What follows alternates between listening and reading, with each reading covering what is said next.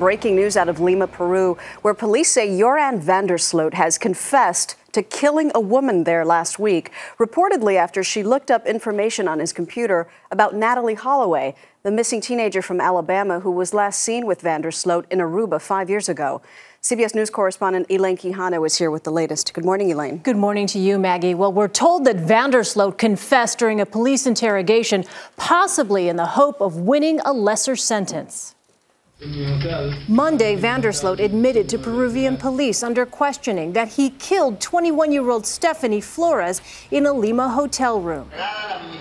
Surveillance video captured Sloot entering his hotel room with Flores on Sunday, May 30th. According to Peruvian news agencies, he told police he became enraged when he found Flores looking at information reportedly related to Natalie Holloway on his laptop.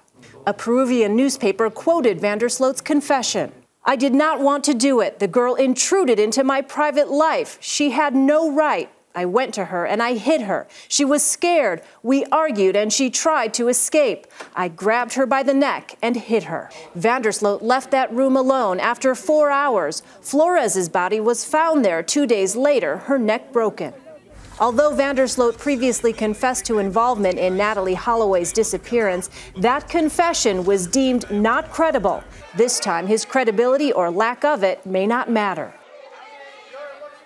Now, Peruvian police plan to take Sloot back to the hotel room to reenact the crime in the next few days. He could be charged with murder as early as today. Maggie. Elaine Quijano. Thank you, Elaine.